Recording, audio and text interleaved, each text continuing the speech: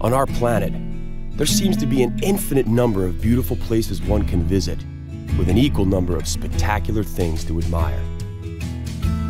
It requires nothing more than a curiosity to observe what is all around you.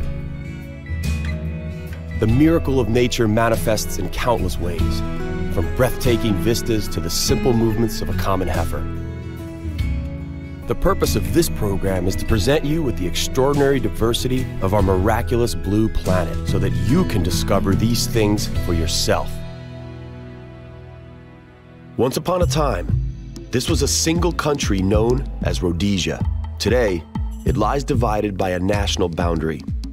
Zimbabwe was initially southern Rhodesia and lies to the south of Victoria Falls along the river Zambezi. Zambia was initially northern Rhodesia and lies on the other bank of the river. Zimbabwe is a landlocked country in the southeast of Africa. Its southern border is with the country of South Africa. According to archaeologists, the earliest records indicate that first human settlements in this area reach back to the 3rd century.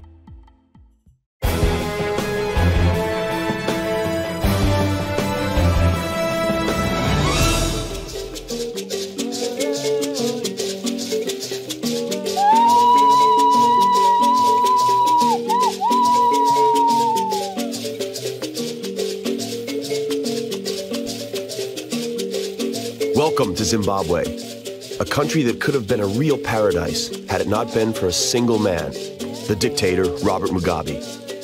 He celebrated his 88th birthday this year and has ruled Zimbabwe for 32 years. For decades, Zimbabwe has served the African continent as the main supplier of wheat. Today, as a result of Mugabe's rule, 4 out of 5 people are unemployed and starvation is commonplace.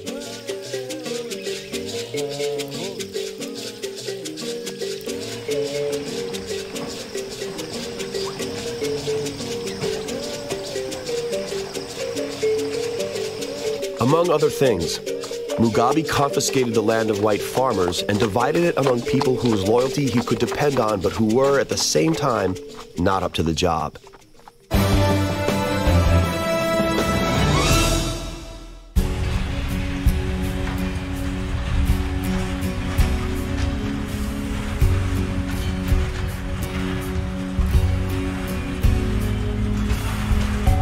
Few other African countries enjoy such an abundance of natural wealth.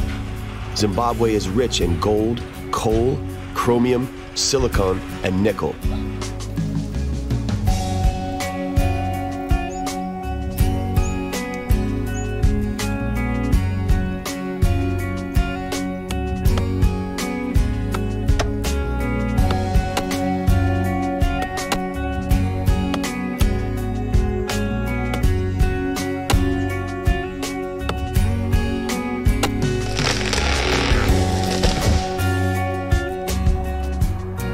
Over 12 million people live in Zimbabwe, most of them native Africans. Many white people used to live here as well, and most lived here in 1975 when they formed 5% of the total population. Today, this number is negligible. 80% of the inhabitants are the Shona people. The second largest ethnic group is the Ndebele people, living mostly in Matabele land in the western part of the country. They conquered the Matabele land plains in the 1830s. Until then, this area was inhabited by the Sana people, otherwise known as Bushmen.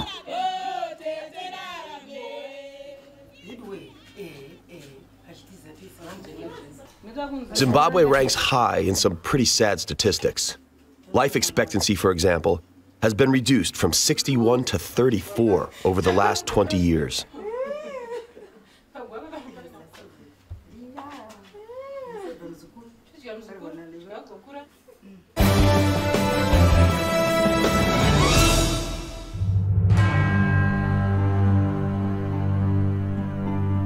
The Matobo mountain range is the spiritual heart of Zimbabwe.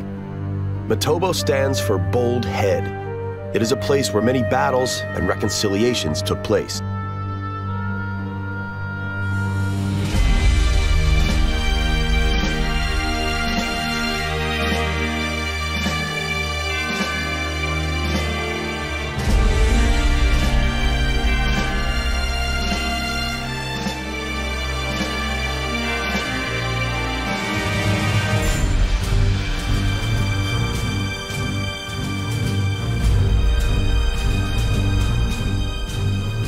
The caves found in the Motobo Mountains hide many mysterious wall paintings depicting hunting scenes. Some are as old as 10,000 years. Human remains and prehistoric tools reaching back 35,000 years were also discovered in these caves. Cecil John Rhodes, a British entrepreneur after whom the country was initially named Rhodesia, has his tomb atop this mountain range.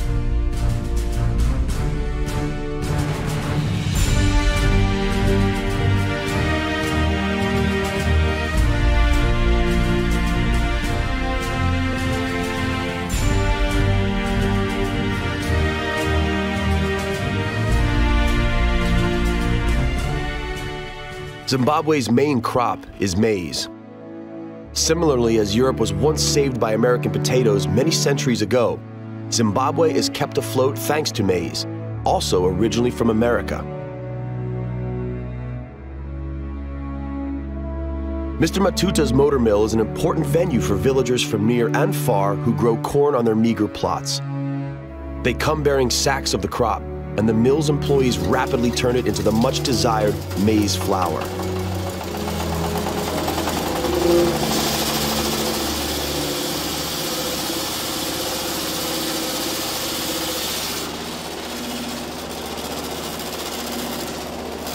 The old and worn machine makes the job rather risky. Fingers are constantly in danger of being chopped off. The flour grinding process always attracts curious onlookers. The owners, on the other hand, prefer a nap in the shade.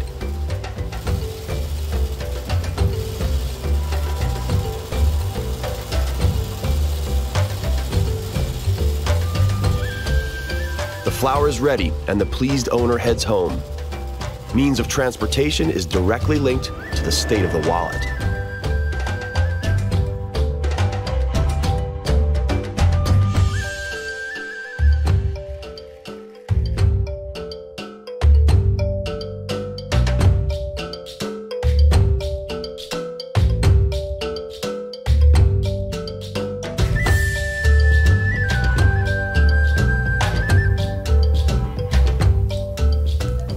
Sadza is Zimbabwe's national dish.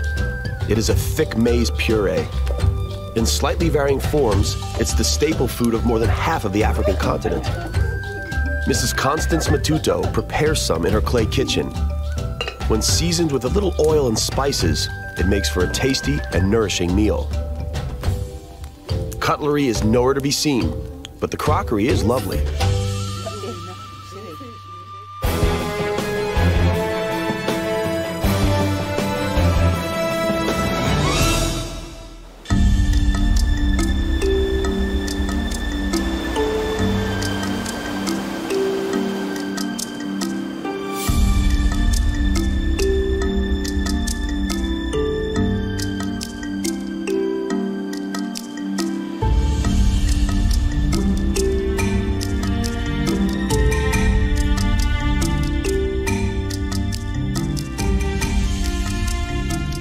The future of 21st century Africa is directly dependent on factors that have long been taken for granted on other continents. Enough quality schools to ensure education and adequate supply of water, respectively.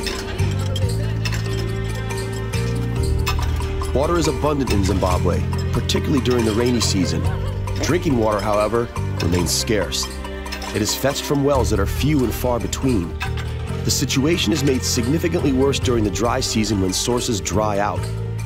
Bad times set in for all living creatures, people, cattle, and wild animals alike.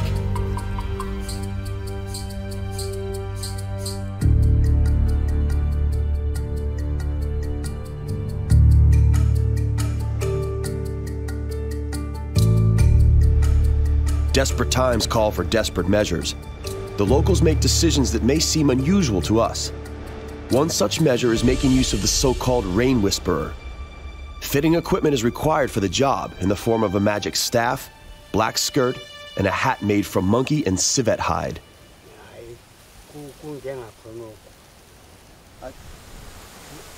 The sacred ceremony in one of the mysterious Nyelele mountain caves in the Matabele Mountains is out of reach to whites, who are believed to have transparent ears and could not hear God's voice in any case. It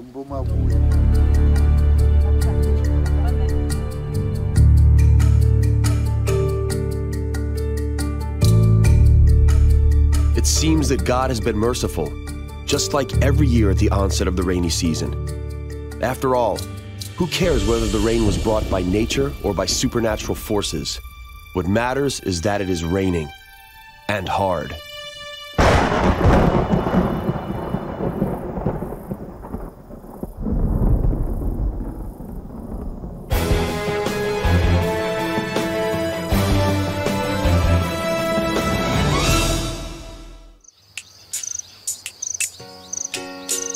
The rain has ceased.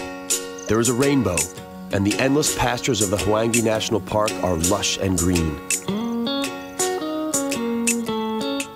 Ostriches stroll peacefully, using their sharp vision to spot predators lurking in the tall grass. Evil tongues claim that an ostrich has a larger eye than brain. So what? It doesn't seem to bother him. The African bush is overflowing with life. Animals gather to drink each evening at natural water holes. The juiciest and sweetest grass lines the water holes. Many lovely plants and trees are in bloom. Acacias, sturdy baobabs, as well as healing kagelias.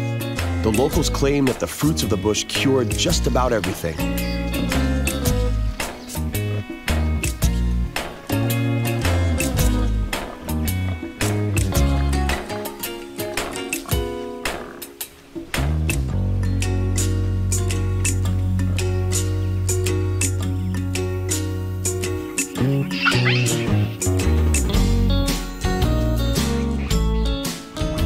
The diversity of life here highlights the intricacy of the ecosystem and the importance of every animal. This is the time to slow down and really look around.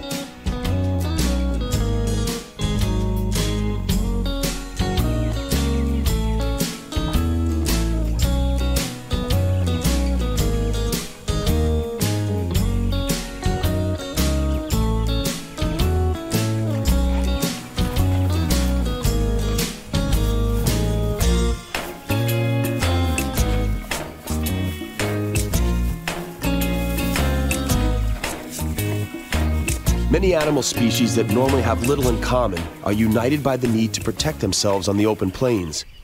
For this reason, ostriches, zebras, and wildebeests are seen here living as one. The arrangement is mutually beneficial. Some have better vision, while others have better hearing, and as such, together they have a better chance of spotting approaching danger. There is power in numbers. Wildebeest are truly remarkable creatures. It's almost as if God had a few bits left over when creating the animal kingdom and used those bits to create a half-horse, half-cow as a prank. In other words, the wildebeest. In reality, wildebeests are relatives of the antelope in the Bovidae family.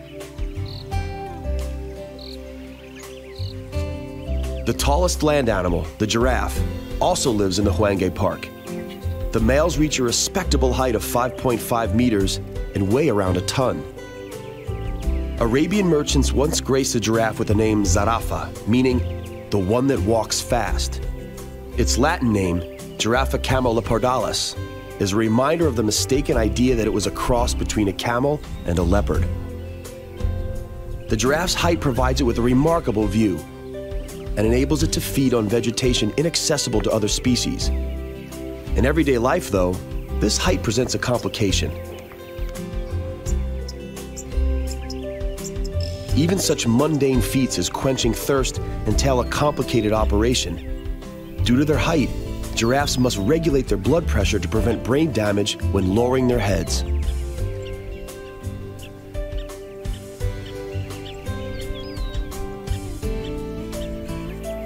Pride of the Hanga National Park is the rhino. According to one of the rangers, Godfrey Kanye, annually poachers in Zimbabwe kill tens of rhinos. Although it seems to be a silly superstition, powder made from the rhino horn is still used today in traditional Asian medicine as a potent aphrodisiac.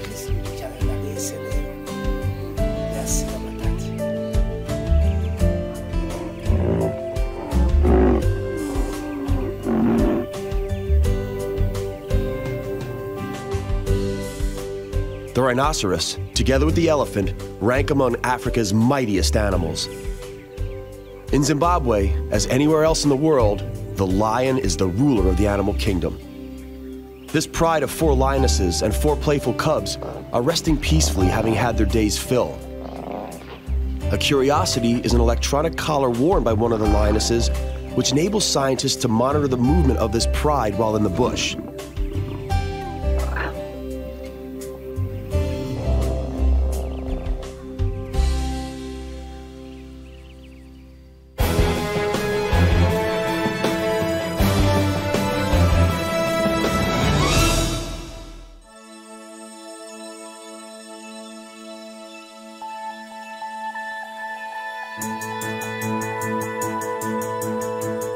Alongside its wildlife, Zimbabwe has many other attractions.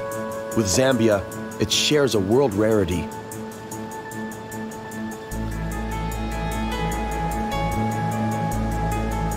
In the Ndebele tongue, it is called Amanza Tunkayo, meaning water falling upwards. Such a unique sight is to be seen at Victoria Falls.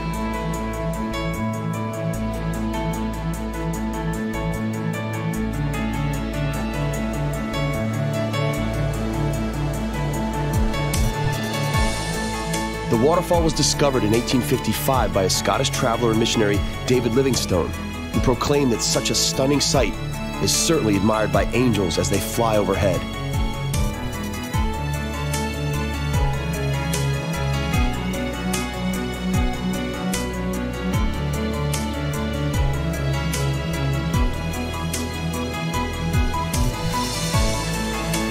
The waterfall was named in honor of the Queen of England, Victoria.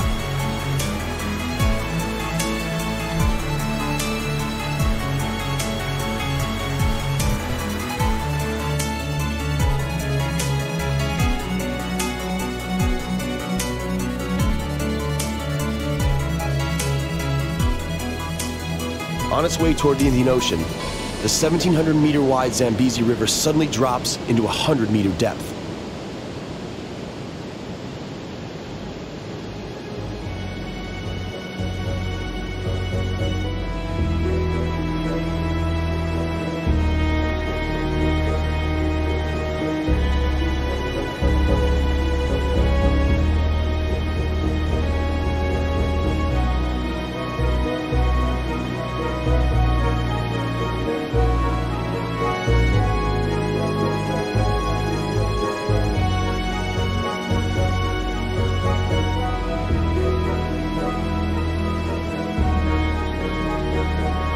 The spray is propelled through the canyon as if driven by a huge fan, and thus the effect of rising water is created.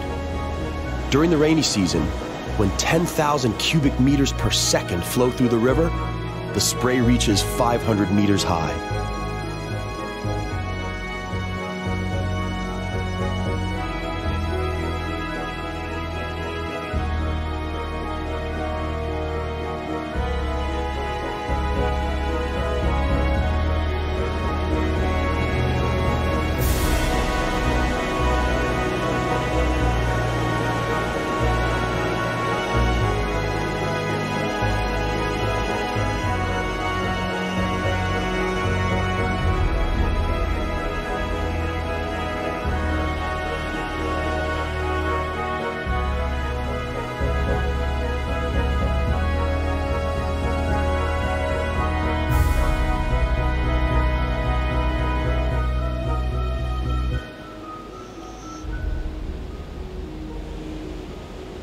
The wild rapids on the river Zambezi are tamed by the massive Kariba Dam built at the end of the Batoka Pass. The dam has been essential to the development of the mining industry, which requires substantial amounts of electrical energy. On the other hand, the dam has driven out the Tonga tribe, who inhabited the river's banks and lived off fishing. Long gone are the romantic times when hydroplanes were the only means of travel from England to southern Africa. Today, there are much more prosaic means of transportation across Zimbabwe. The bravest of the wildlife admirers may wish to encounter Africa's deadliest animal, the hippo. There are up to 20 hippos in a single bay. The hippopotamus, although a vegetarian and apparently clumsy, is capable of decent acceleration. Hippos are territorial and can be driven to furious rage when their habitat is compromised. The locals claim that whoever crosses a hippo's path seldom gets away alive. As this bad-tempered specimen clearly demonstrates, the hippo is well equipped to bite an uninvited intruder in half. No need to test all theories, surely.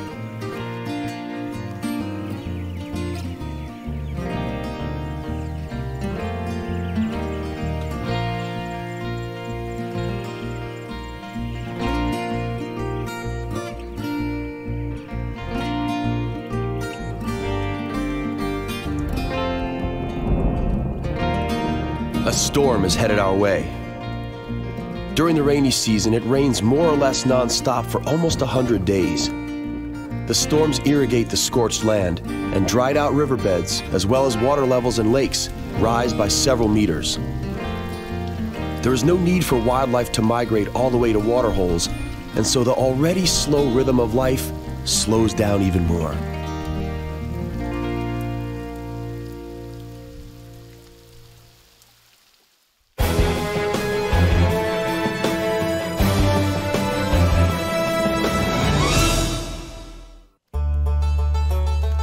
These little hunters have caught meat for lunch in the form of some unappetizing-looking frogs. The housewives blanch the frogs alive. Then they are cleaned, gutted, and slow-cooked in brine until tender. It makes for an unattractive dish, but one that would probably work well in a French restaurant.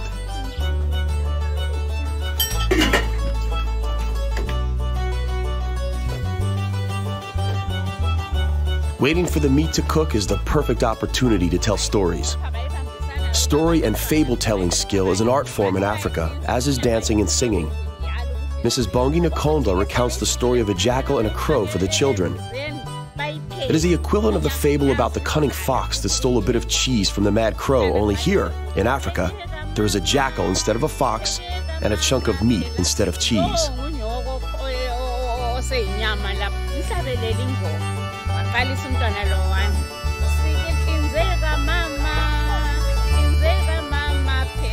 The frogs are done, and everyone awaits a piece of the delicacy.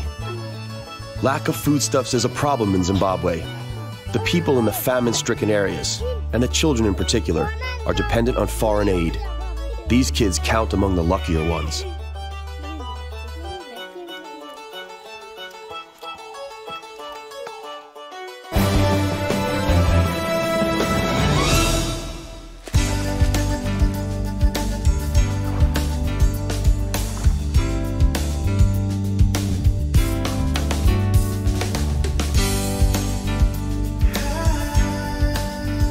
Zimbabwe, a beautiful and naturally wealthy country with enchanting nature on the surface and immeasurable mineral wealth beneath the surface, made poor by a man.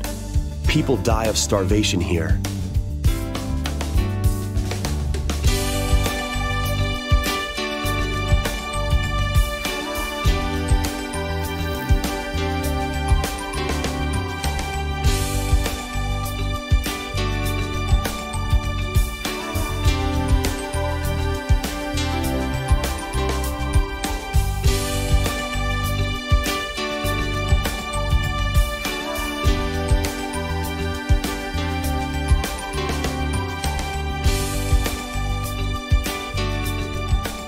Let us pray that this splendid part of Africa has happier times and wiser rulers in store for it. Lisa Lekule, Zimbabwe. Farewell.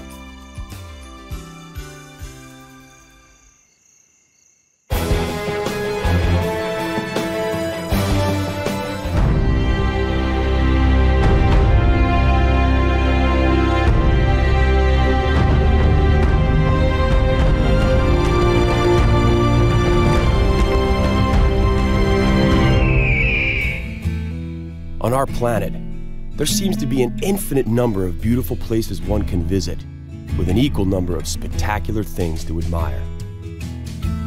It requires nothing more than a curiosity to observe what is all around you.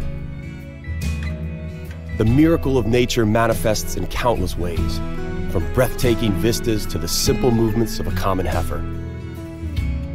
The purpose of this program is to present you with the extraordinary diversity of our miraculous blue planet so that you can discover these things for yourself. Today's journey in search of incredible miracles of nature begins in the Canary Islands. Lanzarote is of a volcanic origin. Volcanic activity created a fantastical landscape, similar to that on Mars. On Gran Canarias, we will witness a traditional harvest of a crop that has been brought to the rest of the world from here, sugarcane. We will wrap up today's episode in the Moroccan province of Guelmin, home to a nomadic tribe whose inseparable companions are camels.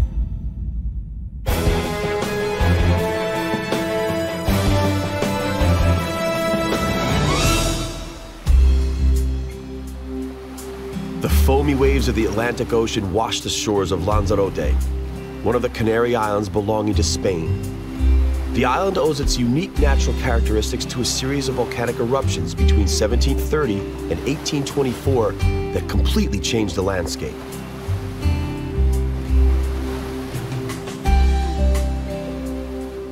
The island is predominantly a red-brown desert made of igneous lava. It is hardly surprising, then, that the landscape is often compared to that of inhospitable Mars.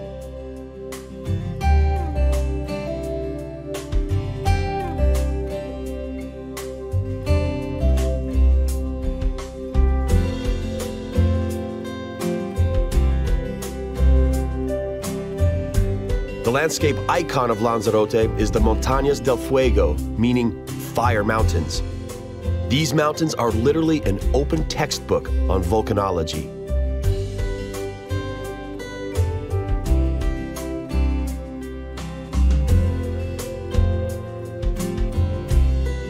The bare landscape offers very little moisture, and almost nothing grows here apart from a few endemic types of succulents and lichens. While the people of Lanzarote literally walk on hot ground, there is currently no threat of more volcanic eruptions. A few meters below the Earth's surface, the temperatures reach as much as several hundred degrees Celsius. For centuries, the local people have been fighting bravely against heat and insufficient moisture.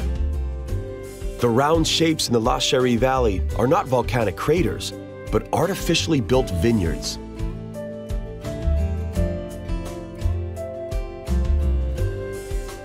The tradition of creating Malvasia in the Rubicon region is some 300 years old.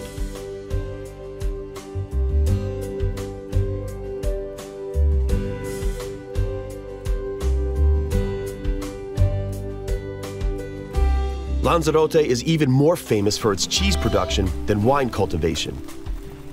The cheese is made from goat's milk because goats are capable of surviving on the very sparse vegetation available here. Some types of the renowned local cheeses ripen up to 2 years. Most, however, are consumed immediately or the second day after being made. The local cheeses are well known for their earthy taste, where the heat of the climate and the moist ocean winds blend. The cheese is made using sea salt, and the rays of sun blaze the landscape daily.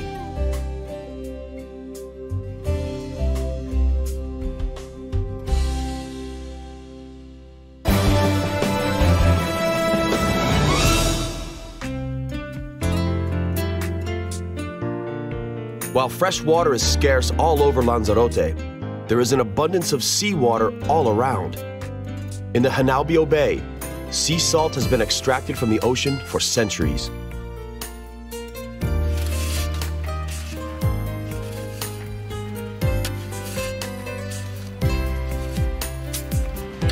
The method remains unchanged.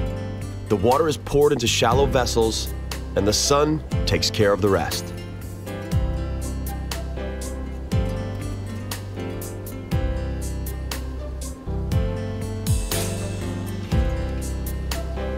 The locals have learned to make use of the sun as well as other sustainable natural resources. Most of Lanzarote's demand for electric energy is met through windmills. Teguise, the island's ancient capital, has not changed much. The way of life remains very traditional. Cockfighting is an integral part of it, and the famous cockfighting school is in Teguise.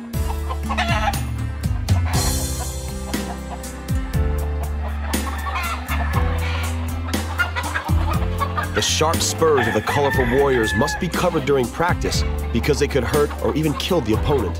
This tradition may seem cruel to some, and it is, but nature has made sure that the cock's instinct is to fight.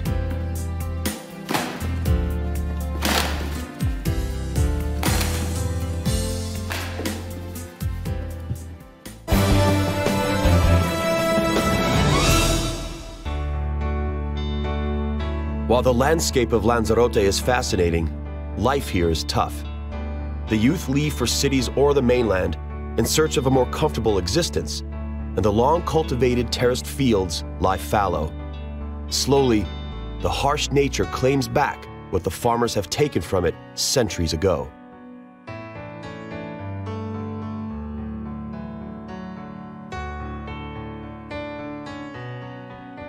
Cacti are not grown on Lanzarote only to please the eye.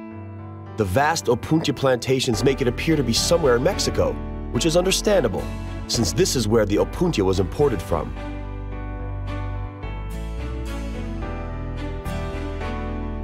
Opuntia is usually grown for its sweet fruits.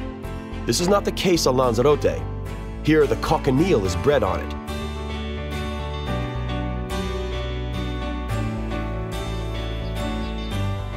Larvae of this insect contain the natural dye carmine, used in cosmetics and also in the food industry for the manufacture of lipsticks or as the colorant in Campari.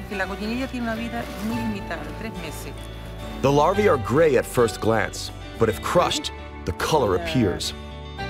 If the label on a product states E120 colorant as an ingredient, it most likely originates from these insects.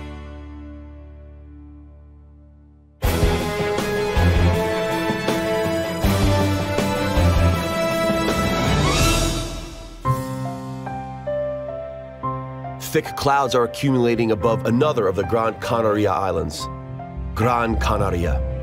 In its name, there is the adjective gran, meaning big, but in diameter it measures less than 50 kilometers. Gran Canaria, similar to Lanzarote, is of a volcanic origin, but here, volcanic activity ceased much earlier. The uncompromising waves of the Atlantic Ocean break against the majestic cliffs, just as they did in 1492, when Christopher Columbus stopped by here to replenish the supplies during his famous exploration journey.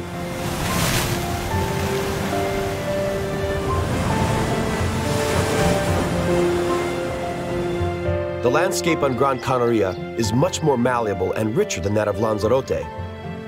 Fresh water is not abundant, but there is a little more of it available here, and so Gran Canaria is by far the greenest of all the Canary Islands.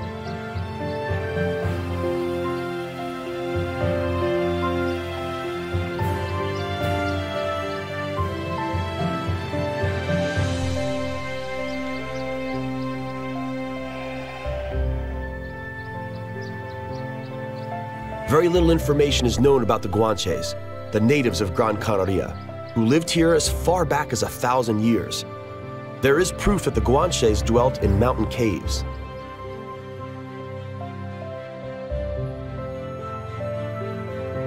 The caves maintain a pleasant temperature even when it is excruciatingly hot outside. The Guanches used caves like Cenobia de Valaron to live in, but above all, they used them to store food. Many of the locals still live in small houses adjacent to the mountains, and their rooms were carved by bare hands of their predecessors.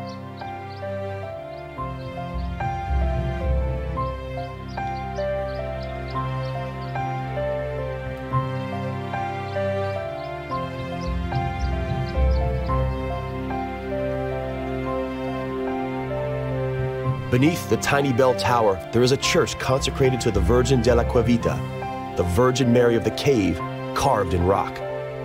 Legend has it that it was once upon a time discovered in the thicket.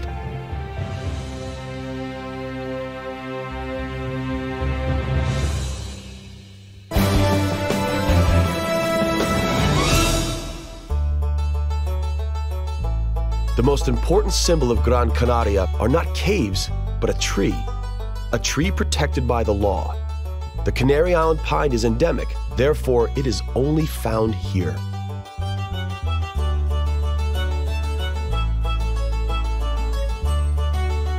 These pines absorb all the moisture they need from air. It is a sort of camel among trees. It's capable of accumulating more moisture than it requires immediately, and as such, it survives long periods of drought on the inhospitable slopes of Gran Canaria.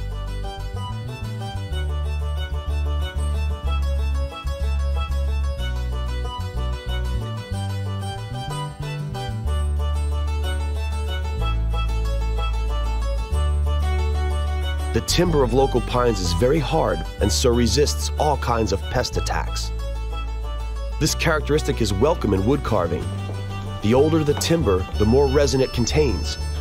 The resin gives the wood a reddish hue and adds to its hardness.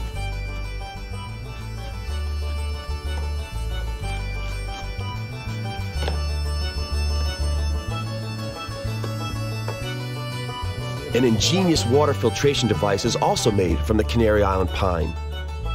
The water drips through a bowl made out of porous stone, which cools it and maintains its freshness.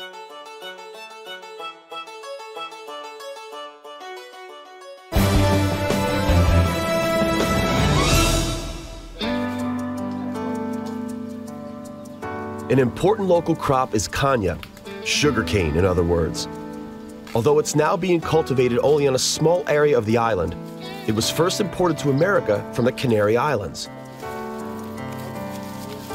In sugarcane cultivation, it is necessary to carefully remove dry leaves and bad stalks that have not grown properly and could slow down the growth of the healthy ones.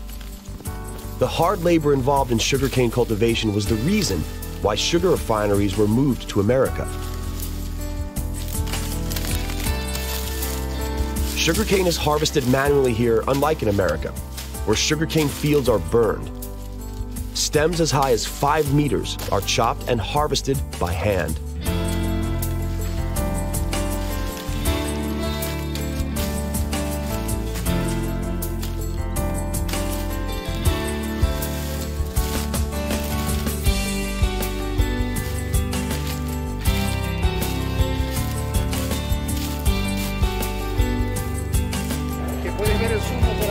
The favorite drink, guarapo, brought from America, enriched Gran Canaria in return. It is easy to make. Freshly pressed sugarcane juice with mint leaves added to taste and to lessen the sweetness.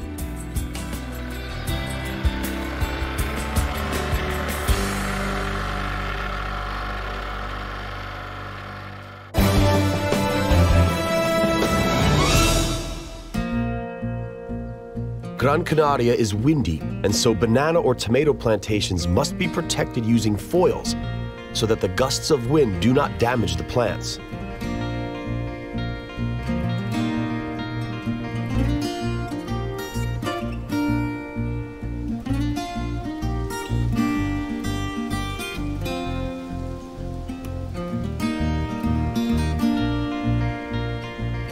Local bananas are well known.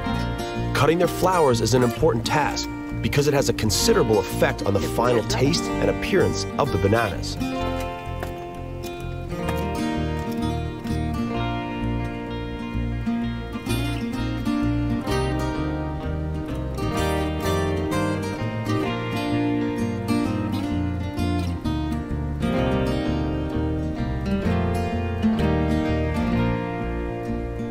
While in farming it is a curse, the strong wind is a blessing for the local wind power stations. It often tears off the protective foil and damages the crops.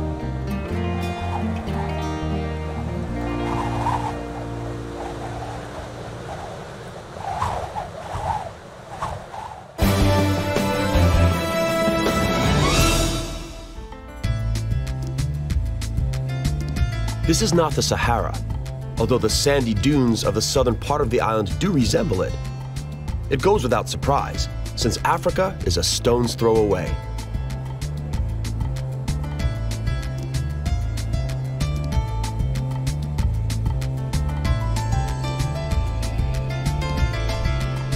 The wind forever moves the sand, changing the appearance of the dunes and covering the occasional footprints we might make.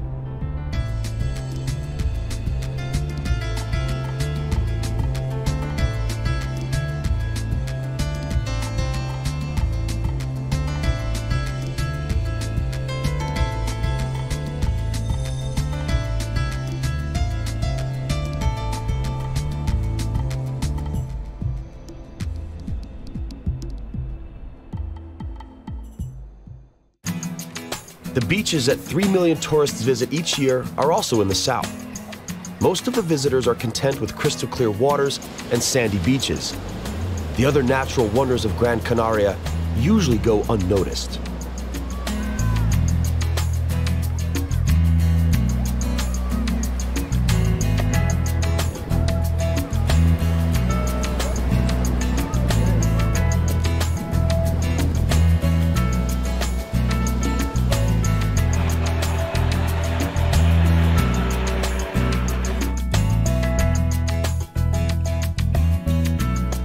There was no Cesar Manique on Gran Canaria to ensure that such an enchanting island doesn't become a uniform tourism resort in which the fascinating and unique natural phenomena slowly disappear.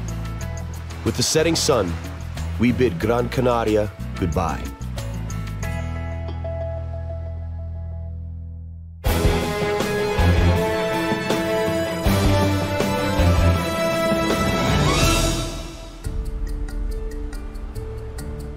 We now travel to the Moroccan province of Guelmin, which lies in the very south of the Moroccan kingdom. Guelmin, the land of nomads and camels. This is where the world's largest desert, the Sahara, touches the Atlantic Ocean. Even though the original nomadic way of life disappears slowly, many still live as their predecessors did. They traverse the desert with their leather and fabric tents.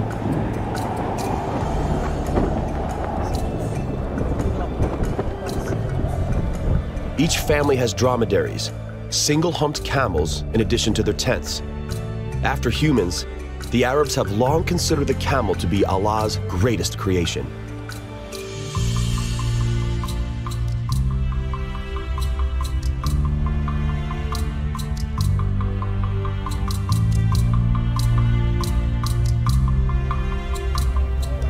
The biggest camel market in Africa takes place in the capital city, also called Guelmin.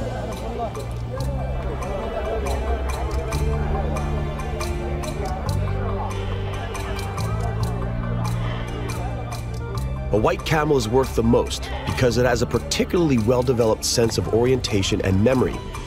A white camel is a must at the front of every caravan. A black camel, which is heftier and stronger than other camels, is also in great demand at the market. An adult camel weighs around half a ton and costs some 10,000 to 15,000 dirhams, which comes to about $2,000 to $3,000.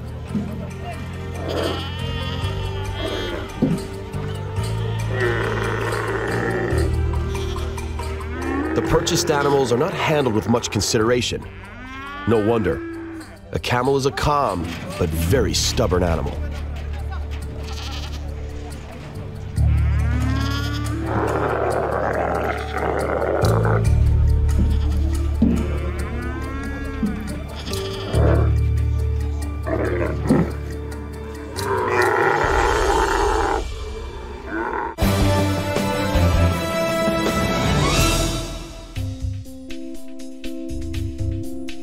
A little further north, there are Arpuntia plantations. Here, they are grown just for their tasty fruits.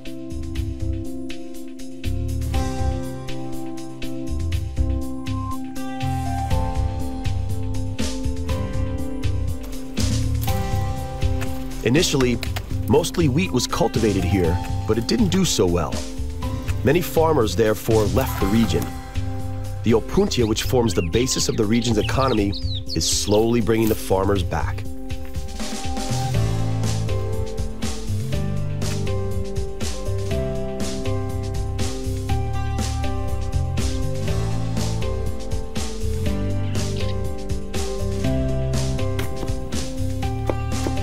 The fleshy opuntia leaves are also utilized. There is not much else in terms of vegetation, and so chopped opuntia leaves are fed to livestock.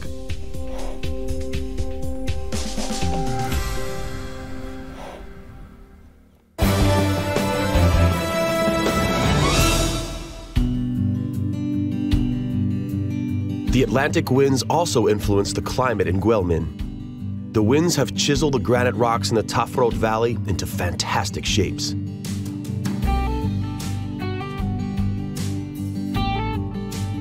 This rock, standing tall above Berber houses, is named Napoleon's Hat because of its shape.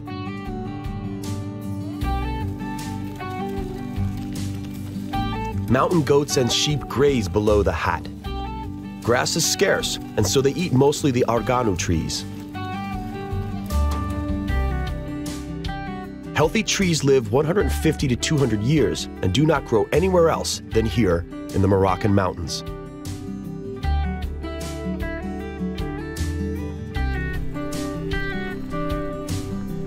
They bear nuts all year round. The goats living in such harsh conditions find a valuable nutrient in these nuts. It is so vital that the goats have learned to climb the trees to reach them.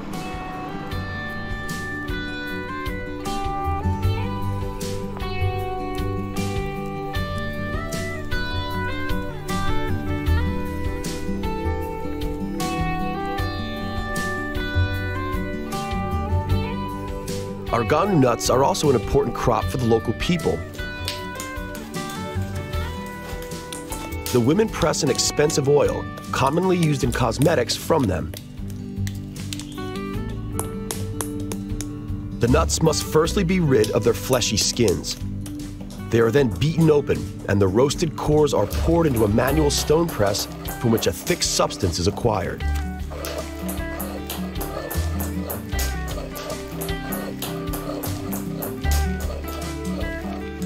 It is then soaked in water, and dry matter used for feeding domestic animals is condensed out of it.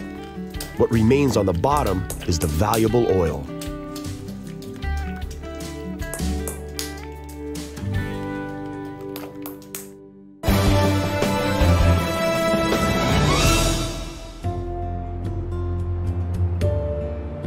In Guelmin, too, the waves crush with enormous force against the rocks.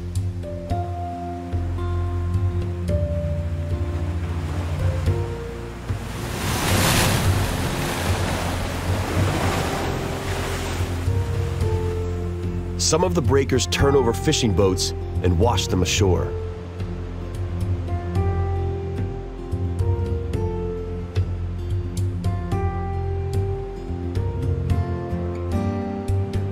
The loveliest place on the coast of Guelmin is a place called Lexira. A truly unique phenomenon is found here, a rock made up of granite and red sandstone.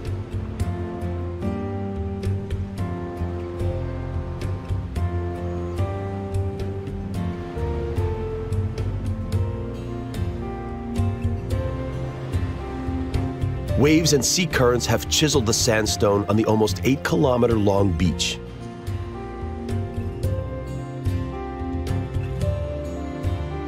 Everything we've seen today proves that even the smallest things may be miracles.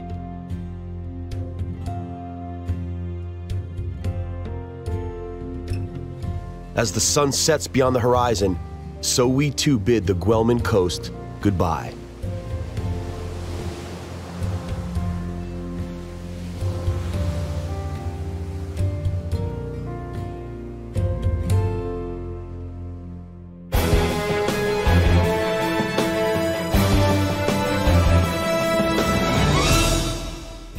Our journey to the miraculous nooks of our planet comes to an end for now.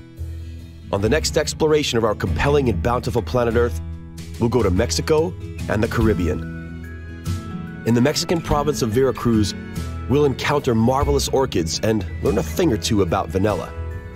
On the Cayman Islands, we'll delight in the splendor of abundant marine life and meet the reptiles that gave the islands their name. That's all right here on Miracles of Nature. We hope you'll join us.